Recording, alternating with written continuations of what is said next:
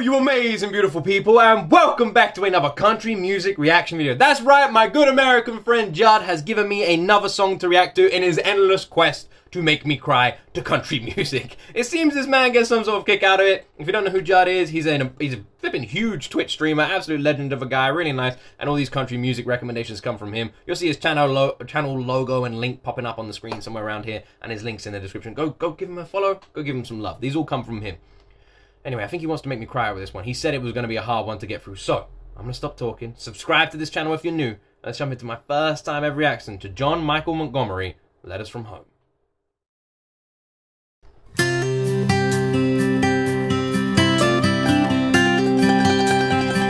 Okay, we're off to a bad start. There was a picture of a baby on the wall, which implies this could be about kids. Okay, that's not good.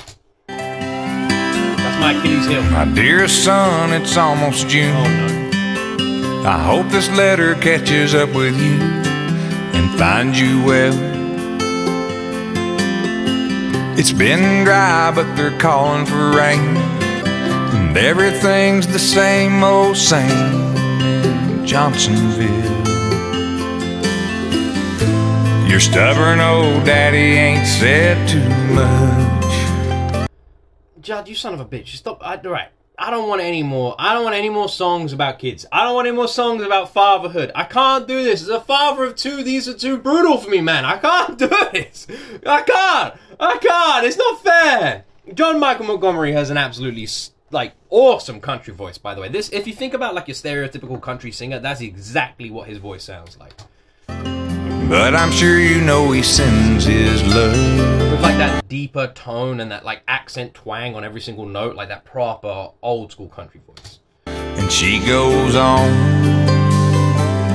in a letter from home. I hold it up and show my buddies like we ain't scared and our boots ain't muddy, and they all laugh like there's something funny about the way I talk when I say mama sends her best, y'all. I fold it up and put it in my shirt, pick up my gun and get back to work, and it keeps me driving on. This must be the most terrifying thing ever as a parent. Like, horribly terrifying. The idea of your child going off to war. I cannot imagine a worse thing. Like, literally cannot imagine a worse thing. I can imagine, like, especially with, like, maybe more in the USA with sort of how it's, like, you know, there's more pride around it and everything like that. There's definitely, it's one of the things I really, like, love when it comes to America is how much pride you have for your country and like, serving your country and that sort of stuff. It's very beautiful. But for me, I'm selfish. I will happily admit it, I'm selfish, and I would do everything in my power to not have that happen. As much as I'd be proud of my sons for wanting to do that, I just would never want to see them walk out that door, not knowing that they may never walk back in it. Waiting on letters from home.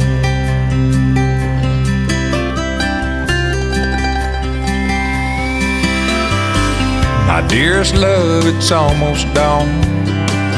I've been lying here all night long, wondering where you might be.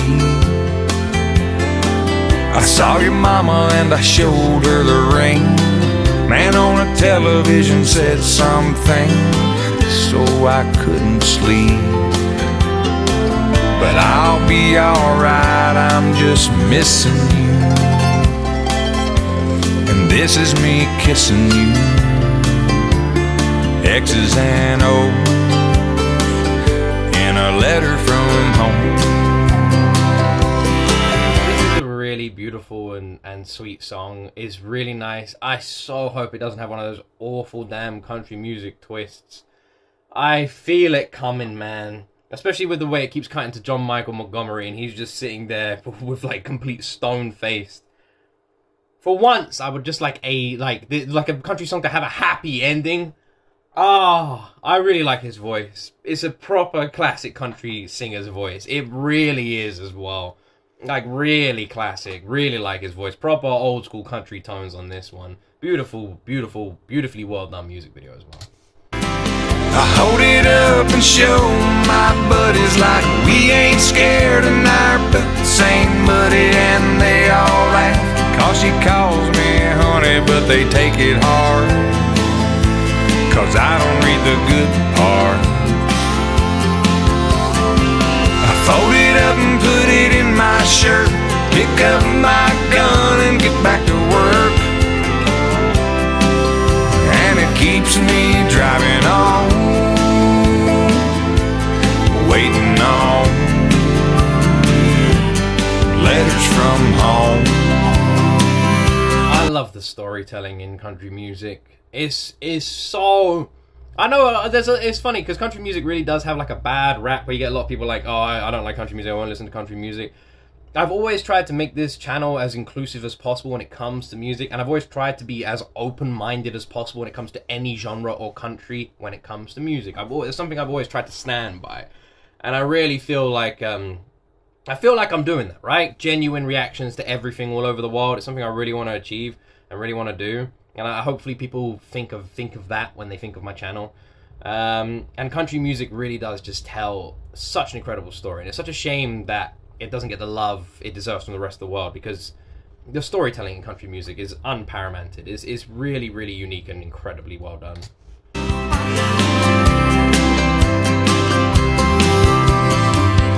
Dear son, I know I ain't written, sitting here tonight alone in the kitchen, it occurs to me I might not have said it, so I'll say it now.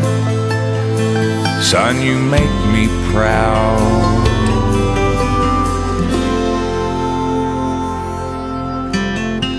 I hold it up and show my buddies like we ain't scared and our boots ain't muddy, but no one laughs 'cause there ain't nothing funny when a soldier cries, and I just wipe my eyes. I fold it up and put it in my shirt.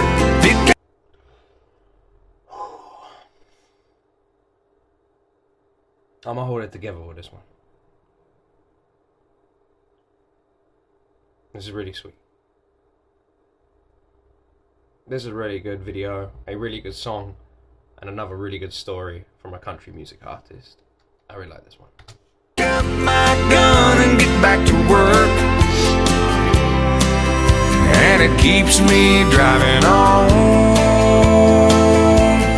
waiting on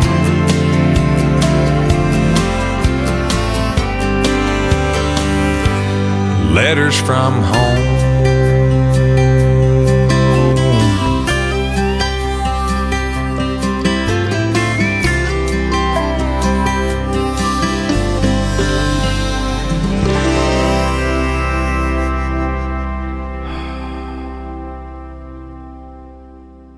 Nice. Country music seems to have this... it almost gets a kick out of kicking you right in the balls. It really does as well. It's horrible sometimes. They love going straight for the jugular when it comes to emotions. There's like no holds barred cage match. That's what it feels like. They really do just want to beat you down emotionally. So you always get the saddest, most brutal, like just heartbreaking endings. And it's nice that this one wasn't that. That this was just showing us what it's like. You know, it was almost like a peek behind the curtain.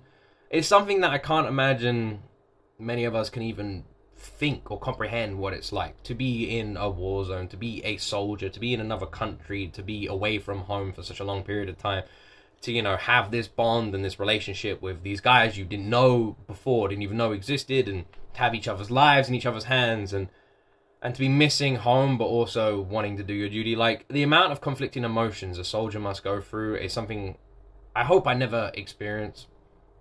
The only way I ever would now at my age is if something bad happened. And selfishly, I hope my sons never get to experience as well. I want them to just live boring, safe lives. But damn, I can imagine it must be very prideful you know, of your children when they do something like this, of a parent when they do something like this. Because when my granddad used to tell me stories, my granddad wasn't in any of the big wars, I don't think, but after World War II, my granddad went over to Germany, and was stationed out in Germany as part of, like, I don't know the word for it, almost like a policing unit. And they would just mainly patrol German cities, and he said it was mainly about interacting as a British soldier. It was about interacting with the community out there, being like basically like guards, you know, like police. That's what he used to talk about. And he was telling us stories about like hanging out in bars with Germans and that sort of stuff after the war, like not straight after. Yeah, I remember him saying like that. Telling me stories about that, and you do feel this sort of pride, you know, and even then I felt it. Yeah, he went on to be a prison, like he worked in prisons here in the UK. He's still around. He's a really good guy. He's funny. Every time I see my granddad, he always tells me, because my family's crazy, and my granddad's like one of the only normal people, and he'll always be like, you need to just stay away from your family. Absolutely nuts. Keep doing what you're doing. He's a really good guy. But yeah, that level of pride I feel when he tells me those stories, I can't imagine feeling that on like a more enhanced level. But I do have a lot of respect for anyone who can selflessly pretty much give up their life and their path and find this new reason to protect others and people that you'll never meet and people that will never care. It is truly selfless, and it is incredible. This was a really good song. John Michael Montgomery, Letters from Home. Really good song, really good storytelling, beautiful country voice, very, very classic country voice, like his style, like his tone. Anyway, I hope you guys enjoyed this reaction. If you did, press that like button and subscribe, join the family here. Thank you very much for watching, and as always, my friends, you will see me in the next video.